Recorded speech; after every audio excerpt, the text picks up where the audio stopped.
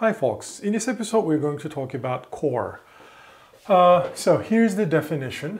Core is basically core of a game, a coalitional game G, is nothing but the set of all stable outcomes. Okay, that's it. So core of a coalitional game G can be mathematically defined as payoff vectors, all payoff vectors, which, remember, satisfies individual rationality and feasibility, such that for every coalition C, the total payoff of coalition C should be no less than the worth of coalition C.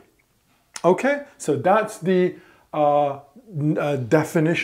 formal definition of stability, and all stable payoff vectors basically forms the set which is called as core of a game. All right. Well, as we discussed, core or stable outcomes are basically payoff vectors where no coalition has incentive to deviate, because if the payoff vector gives some coalitions less than what this coalition is worth, if it is alone, well then this payoff vector is not going to be stable, because this coalition has incentive to deviate and basically leave the grand coalition and form their own coalitions. All right. So in a sense, stability is very similar to the concept of Nash equilibrium, but this time the deviations are not done by individuals only, but the coalitions can also deviate. All right. Well, the question is, for games, can we say there always exists a stable outcome? Or, so to speak, is the core, the set of core allocations, can it be ever empty? Yes, it can be empty. So here is one example. And this is also a very nice example to show how we basically calculate the set of core allocations, or the set of stable outcomes. So there are three players, 1, 2, 3. The worth of a coalition is equal to 1 or 0. All right, so the worth of a coalition takes only two values. It is 1 if the number of players in coalition C is greater than 1. I mean, either 2 or 3. If there are only one player or no player, well, then the worth of this coalition is equal to 0. Okay? So, in a game like this, how do we calculate a stable outcome, or how do we find a stable outcome or core of a game? Well, simple. Remember, a payoff vector is nothing but x1, x2, x3, right? So this is a potential stable outcome. It has to satisfy following conditions. Well, the first condition, it has to be individually rational, meaning x1 should be greater than or equal to the worth of player 1. All right, same for x2, same for x3. But don't forget, according to the worth function, if the coalition has less than 2 players, well, then its worth is equal to 0. So therefore, we have to have x1 greater than or equal to 0, x2 greater than or equal to 0, and x3 greater than or equal to 0. Okay? Well, the second condition is the feasibility. It says x1 plus x2 plus x3 must be exactly equal to the worth of this coalition. Sorry, so what is the worth of this coalition? Well, again, because there are more than 2 players, its worth is just 1. So x1 plus x2 plus x3 must be equal to 1. Okay, well, that basically narrows down our attention to positive numbers, or non-zero, non-negative numbers, which all add up to 1, right? Okay, so x1, x2, x3 should be a number between 0 and 1 basically. But that's not it.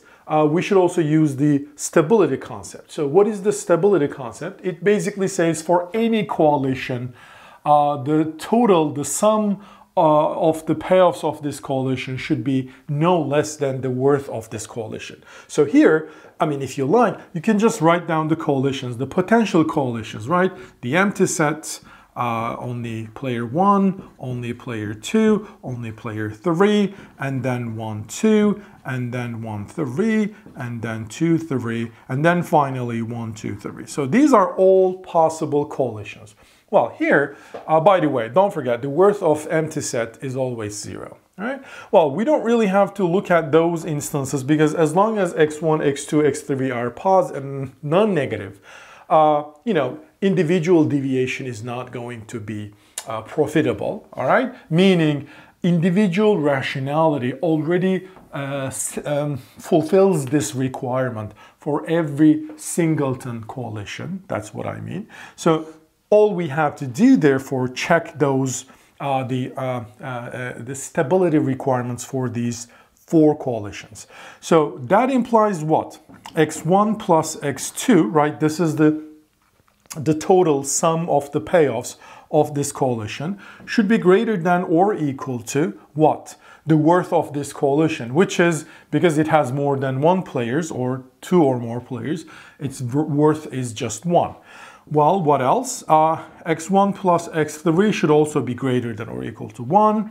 What else? x1 plus x3, x2 plus x3 should be greater than or equal to 1. And then finally, x1 plus x2 plus x3 should be greater than or equal to 1. But it can't be strictly greater than 1 because of the feasibility requirements. So, you know what? We don't really have to worry about this because the feasibility captures this requirement.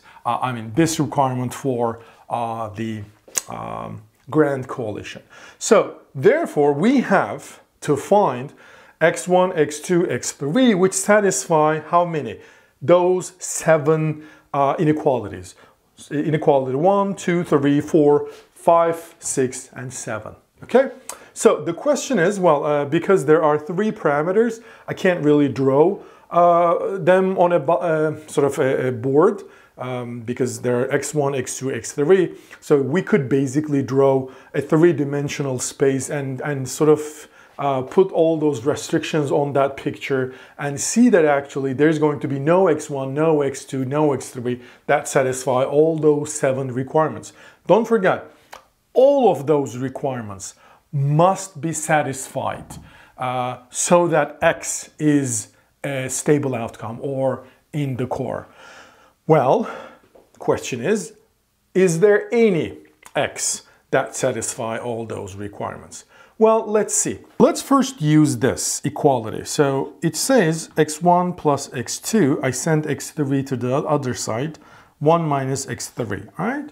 So here, when I come here, I have x1 plus x2 on the left-hand side, which is equivalent to 1 minus x3. So this inequality, in fact, is equivalent to saying 1 minus x3 is greater than or equal to 1, all right? Well, how is this possible if you send x3 to the other side and 1 to the other side? So 1 minus 1 is 0, less than or equal to x3. Okay, so look, there's one condition. So this condition plus this condition basically implies x3 must be non-positive. However, I know that x3 cannot be negative. So therefore, there's only one way these two are going to hold at the same time, which is only when x3 is equal to 0. Right? So we must have x3 equals 0. Okay, so if x3 is equal to 0, plug it here. This requirement implies, excuse me, implies x1 is greater than or equal to 1, right? x3 is 0, and x2 is greater than or equal to 1. So these numbers can't be strictly less than 1. Okay, so I come back here. Remember, this has to hold as well. Well, x1 is greater than or equal to 1. x2 is greater than or equal to 1. But there is no way x1 plus x2 plus x3, which is 0, right? So x1 plus x2 plus x3, which is x3 is 0. We already found x1 plus x2. All right, well, this, according to this, has to be greater than or equal to 2, but here it says x1 plus x2 is equal to 1, all right? This has to be equal to 1. So 1 has to be greater than or equal to 2. Well, we know that 1 is not greater than 2. It's not equal to 2, and so this inequality doesn't hold. So what does that mean? That means if I have all those 7 premises, all right, well, I'm going to get contradiction. One of those must be wrong. Which one? I don't know. But I don't care, because in order for x to be stable, I need all 7 to be true. But I just show that all 7 cannot be true at the same time, because I get a contradiction like 1 is greater than or equal to 2. Hence, there is no x, no payoff vector for this game where x is a stable outcome. Hence, the core of this particular game is empty, so there's no stable outcome. Well, I wanted to do this on sort of purpose because we can actually use this logic, meaning just formally write down all these inequalities, all right? Then solving all those x1, x2, x3, I don't know how many sort of players are there in this game, but solve those x values. Solving those x values are going to give us the stable outcomes. Clearly, when we have more than 3 players or 2 players, the solution of this is nothing but a linear programming problem. And to be honest, as the number of players increase, the solution is not so easy to do it by hand. That's the deal. Obviously, we're going to work with sort of simpler examples where solving those inequalities is easier relatively. But in general, when we have more than 3 players, things may get very complicated. Okay?